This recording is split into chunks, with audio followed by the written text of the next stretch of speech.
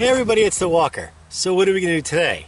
Well, today we're doing a review of the ECEEN 10 watt solar panel charger. The reason why I got this was because I wanted something a little smaller than what I currently own, and something which I could easily just toss in my pack, not take up a huge amount of room and weight. It's 12 ounces on my scale, but yet also provide enough power to get the job done. So let's take a quick look at exactly what we have here. Here is the solar panel charger. I really like this camouflage color, and I like these tie-off points, kind of like webbing, and the sewing is pretty nice on that. If you notice, there's two sets of zippers.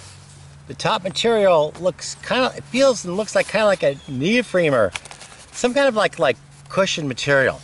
And the zipper itself right there, it's almost as if it's it self-seals. It's kind of nice. Now the charger itself, it didn't come with. I believe in charging a battery first whenever possible. And this little 4,000 milliamp hour battery happens to fit, power bank happens to fit right there. So this didn't come with it, but I as part of my solar kit, I keep it there. But these did come. And these are some okay carabiners. I mean, these aren't bad. I mean, they're obviously made to latch onto this, so you can put it on the back of a pack. But these aren't too bad. And it came with a little USB cable. It's not a bad one. And a very nice, zippers up wonderfully. Take a look, there's a single USB right there, as opposed to other ones which have multiples. And you just basically plug it in like this. That's all. Unplugs like that. This little USB cover pretty much never really stays on unless I really intentionally go out of my way to like squish it on. Now it'll stay on just fine, but I rarely go through the time to properly squish it back in. But it will stay on if you go through the time to do it. So it's just a single port, no lights, no nothing. Very simple, very simple. And the zippers up real nice. The main panel, I like these little flaps. Those are nice. On zippers like that, opens up like this. They call these are sun power cells. They're a little different, like sun power panels. They're a little different than the other ones I have. So they're not bad at all. We'll talk more on those a little bit later. But these are excellent panels. They're high efficiency panels.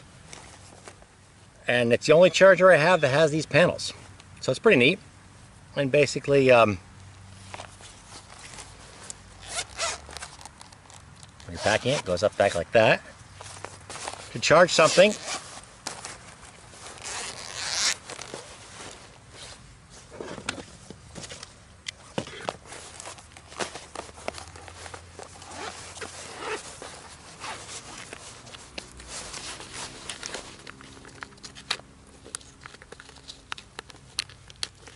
plug it in right there.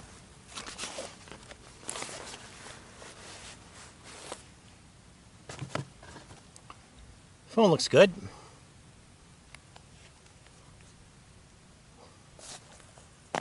Then you plug it in. It didn't come with a lightning cable, it came with regular USB, so you have to obviously use your own cable.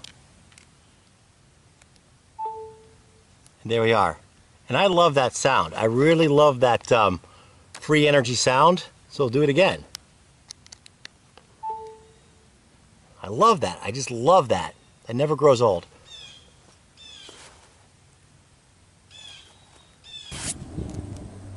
A little about these panels. I have several different type of panels with a couple different chargers. these ones are a little bit different.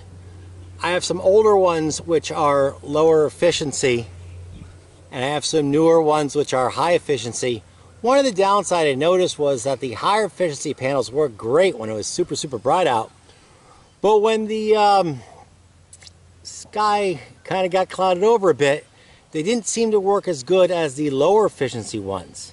That just is my observation. Not that there was much energy through a cloudy sky, but these ones worked pretty good when it was cloudy out. Well, as good as be expected. So let me show you that. So we have see 4.12 volts at 0.34 amps in the overcast conditions. This definitely shows charging. I put this over here because this thing has its own solar panel. So I put that, blocks it. It's not a lot of energy, but it is energy. So it will work. It'll give you some power under less than ideal solar conditions. So it was able to provide energy even with clouds in the sky. Although, granted, the amount of energy provided isn't particularly massive, but what do you want? And during the course of the day, with a little bit of clearing, then a little more clouds, and a little less clouds, it was still able to charge the power bank because it was continually dumping energy into it. Alright, I think what we'll do is we're going to charge this device here, which is an iPad. It's a notoriously slow charger. We'll also test and see what we have for voltage and how good of a charge we're going to get in this nice summer sun.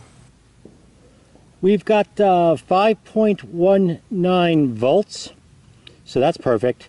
0.00 amps because we don't have it under a load. But let's do something about that. Okay, let's see what we're dealing with here. Percentage is listed as 51%. All right. So let's plug it in.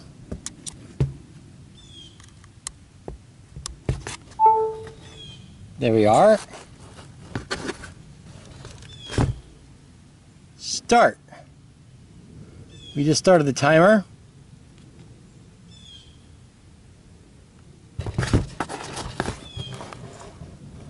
And this is charging right now.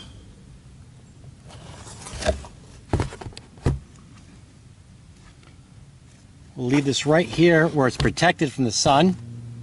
There we go. 4.73 volts, 1.12 amps. That's what we got under load right now. I could position the panel a little better for sun,